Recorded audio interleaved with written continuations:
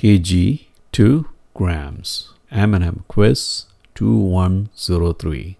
Convert 10 kilograms to grams. A, is it 10 kg times 1000 grams divided by 1 kg equal to 10,000 divided by 1 grams? Or is it B, 10 kg times 1 kg divided by 1000 grams equal to 10 divided by 1000 grams?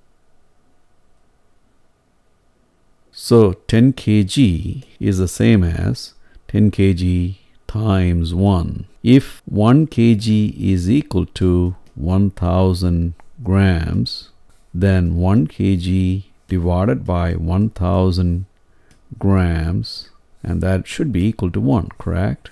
And that is the same as 1000 grams over 1 kg.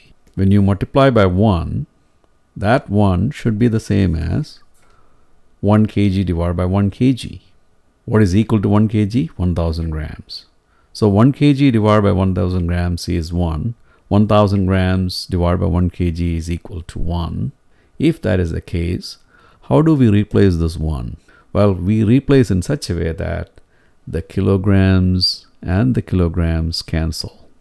If you're told that 5 kg equals 5000 grams, then you put 5 kg and then you put 5000 grams. So you want kg and kg to cancel. So the only way you can cancel kilograms and get grams to remain on the top is for you to go with A. And now what do? You take 10, multiply by 1000, and what do we get? 10,000.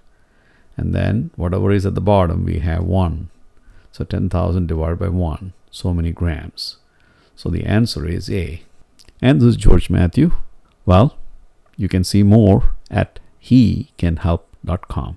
Good luck.